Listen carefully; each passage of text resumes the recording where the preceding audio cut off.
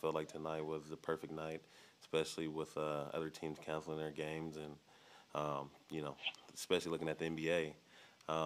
They canceled all their games today, so I just wanted to make a stand like that and just to show my support. Hey, what have your thoughts been and your emotions been over the last few days? Um, I've been very emotional. Yeah, just to kind of see this, continuously happen. So, um, I mean, yeah, it was a long day for me, so kind of wasn't there mentally, but we'll be all right. I think the most difficult part is to see like people still don't care, and for this to just continuously happen, I mean, it just shows um, just a hate in people's heart, and I mean,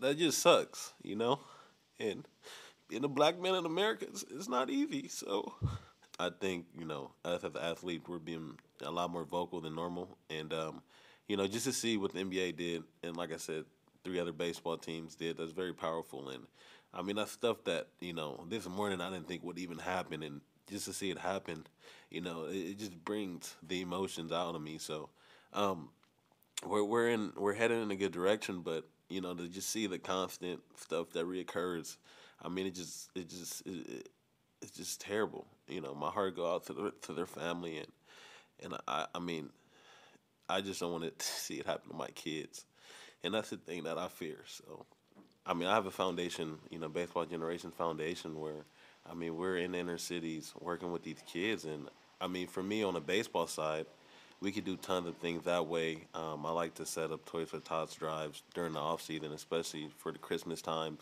Do stuff for Thanksgiving. Give back to like the homeless. I like to just give my time because that's the thing. Like money is just material things, and I didn't grow up with money, so that shit doesn't mean nothing to me.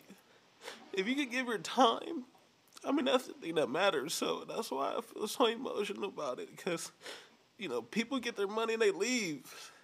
Can't do that. You gotta be there for the children that's coming up after us. So, I think that's the biggest thing. And if you give your time, that's the only way we can change. I love baseball, so I mean, I love getting out there playing.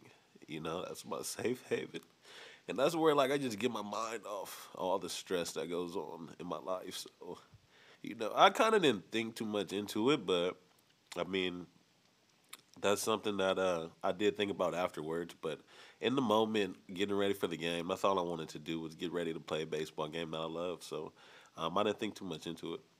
Did you have a chance to talk about that with any of your teammates, and what might it mean to you if any of them decided to join you in kneeling moving forward?